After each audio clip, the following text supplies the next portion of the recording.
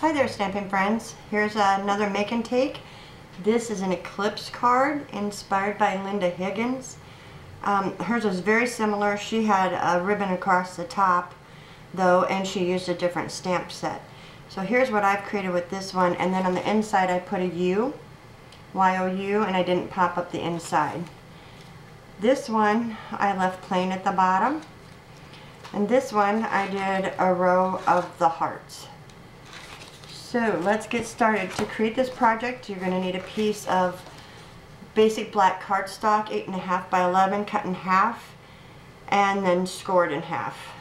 2 pieces of cardstock of Sahara sand, cut at 4 by 5 1/4. You need 2 pieces of this that are identical size. Again, that's 4 by 5 1/4. So I'm going to go ahead and burnish the edge of my black cardstock. I'm going to bring in a piece of scrap paper, and on this one I sponged around the edges with the Sahara sand, and I'm going to take the embossing buddy and go over that to remove the oils and the static. Let me show you the stamp sets we're going to be using. We're going to be using Wood Words, this image right here. And from Rose Wonder, I'm going to be using this image, this sentiment, wishing you a marriage made in heaven and a lifetime blessed by God. So I'm going to ink this floral sentiment up with Versamark.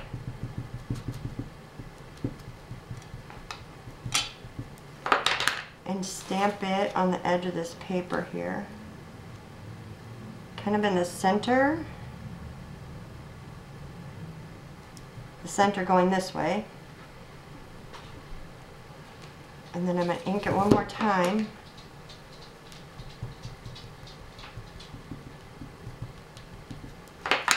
And stamp it right here. It'll be easier to see once I get the silver embossing powder on.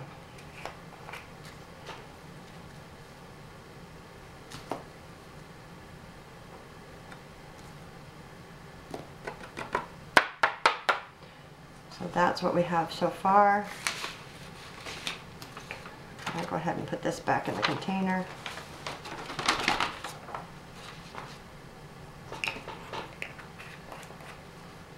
Okay. Now I'm going to heat set this using my heat tool. Oh, I see just a little bit of extra there. I'm going to wipe that off. You may not be able to see this part because my cord's not quite long enough.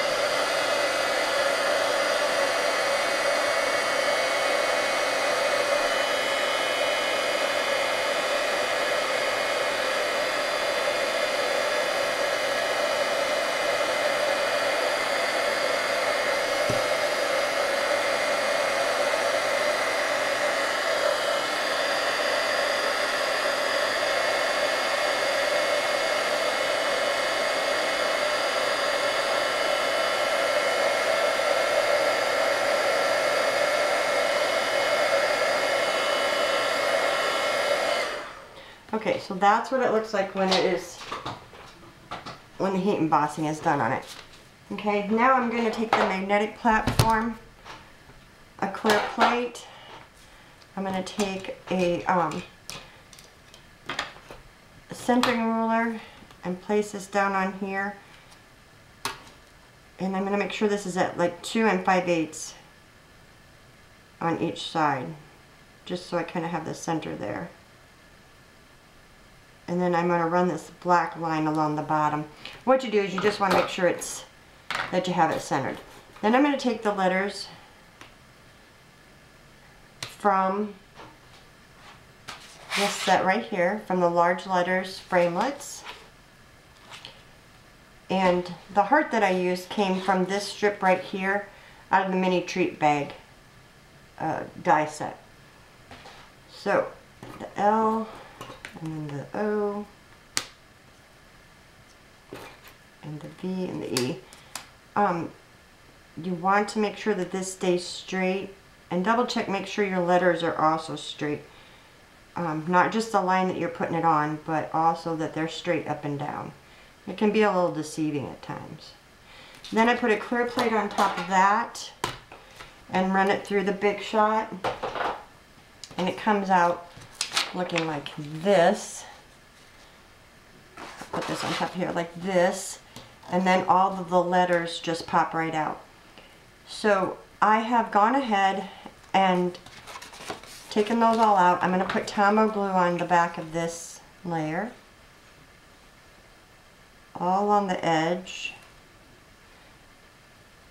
and then in between the letters, like so, and then on these little pieces on the V and the E. A little goes a long way. I like to put just a very fine line of Tombow glue.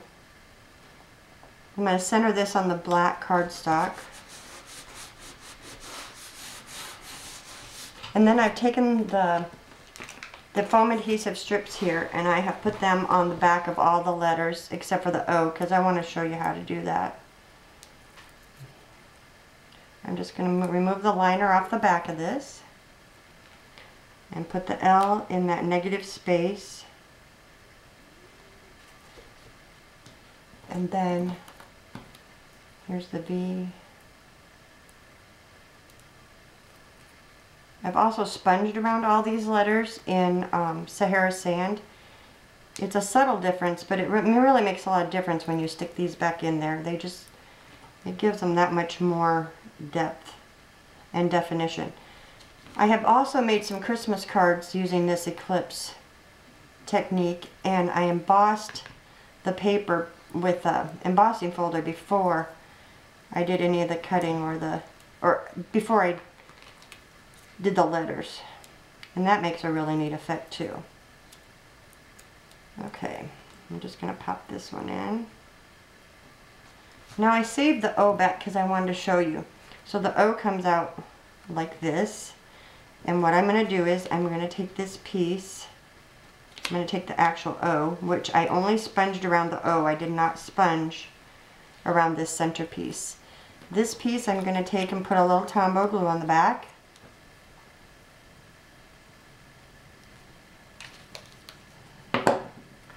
And this O is popped in there right, and you want to make sure that you have your O in there the right way. If you had this turned around like this, your embossing would not line up with what's on the base. So make sure that that is positioned in there the correct way. And then again with this piece also, make sure that it's right side up. I'm just going to pop that down in there with that little Tombow on the back. And then I just take my paper piercer, pop up the O. And I can put this foam on here. Sometimes it works to leave it on this strip and sometimes it doesn't. So earlier when I was doing it, the liner came off the back, which makes it tricky. Basically when you're doing this, when you're putting this down, you don't want that foam to come over the edge of your letter, whatever it is, because it'll show from the other side. So cut it short enough that it doesn't show. And I'll just put a piece over here. Yeah, this is being stubborn, the liner's coming off of this. But it'll still be okay. And then I'm just going to trim that.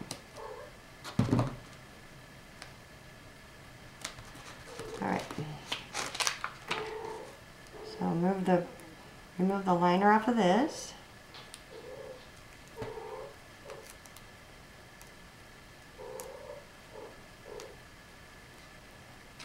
And then pop that. Okay, what's going on here? Pop that in its place. So there's the front of the card. For the inside, you've got that piece of Sahara Sand again, and this is where the inside sentiment is going to come in. And I'm going to just use my stamp positioner, which I had already purchased before Stampin' Up! Came out with theirs. This is inked up in the Memento ink, the Tuxedo Black Memento ink. And I'm going to re-ink it again to make it a little darker and a little more crisp.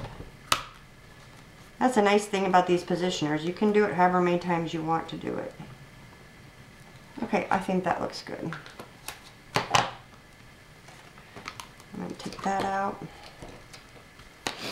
Okay, now I'm going to take some, I meant to do this on the front, but so that it ran down on the bottom. But I'm going to put it on the inside and I'll show you how I did that. So I just took a thin line of the silver thread there, and I'm going to take a piece of, just a little piece of Scotch tape. And this is already cut because I filmed this once and my battery ran out before I was done videotaping. So, this is already cut. And I'm just going to run it along the bottom like this, which is exactly what I would have done had I done it on the front of the card. So I went around there 3 times. You want it a little taut. Another piece of tape so that doesn't move on us. Okay. So that's what it looks like so far. Then I'm going to use a glue dot and a silver heart.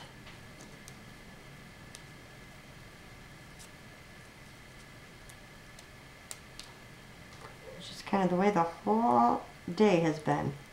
Can't talk right. But you'll have days like that. Then I'm going to move this so that the lines of thread are all even, and I'm just going to put this right in the center like that. Okay? And this also has been sponged around in the Sahara Sand ink.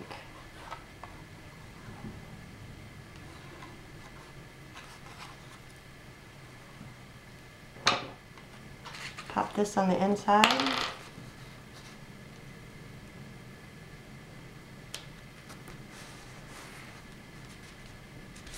Oh, it's very pretty on the inside too, though. I kind of like it like that. So there you have it, an Eclipse card. You can do different letters, different background stamps, add different embellishments, no embellishments. Spice it up however you like. Thanks for watching. Have a great day.